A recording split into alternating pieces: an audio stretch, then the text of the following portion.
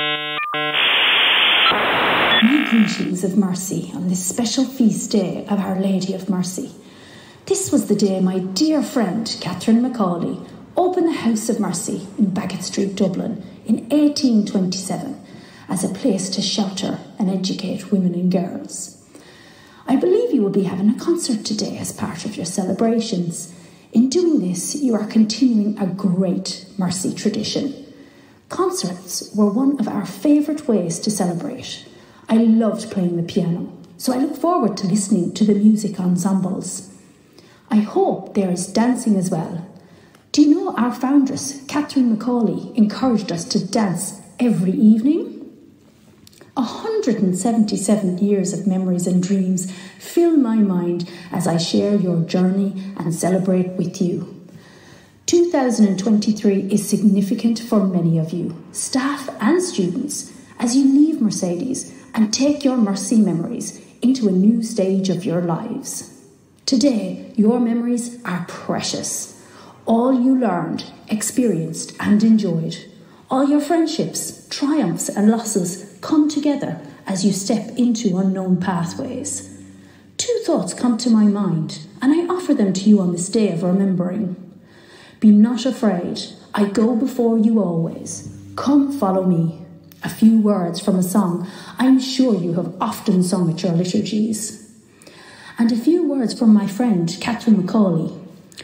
We have one solid comfort amidst all this tripping about. Our hearts can always be in the same place, centred in God. For 8 years, Mrs. Kerrie Fraser has been your leader in mercy. Mrs. Fraser has journeyed with you in compassion, truth, mercy, and with a listening heart. She has, at all times, honoured the 177-year story of mercy education. May her memories give her comfort and strength as she, too, walks a new journey of mercy. To the Year 12 students, go well, study hard and be agents for change. May the mercy values be your constant companions as you shape a world that is more just and filled with compassion. May the work the Sisters of Mercy inspire you each step along your journey. I believe the title Valiant Women was given to the collection of letters of the founding sisters.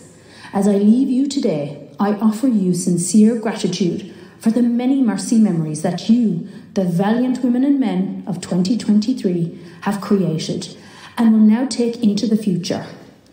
May you be firm in faith and always immersed in mercy. Just before I died, I was encouraged by my dear friend, Sister Anne Xavier, to record my memories in a diary. I call this collection of memories Sketches of a Conventual Life in the Bush. How I treasure those precious memories. I encourage each of you to start a Mercedes memory box. You can be as creative as you wish, writing, sketching, sculpting or scrapbooking your memories of these precious years you spent at Mercedes. Before I leave you, please know my spirit is always watching lovingly over you. I am forever your devoted and ever attached mother in Jesus Christ, Ursula FrAIyne.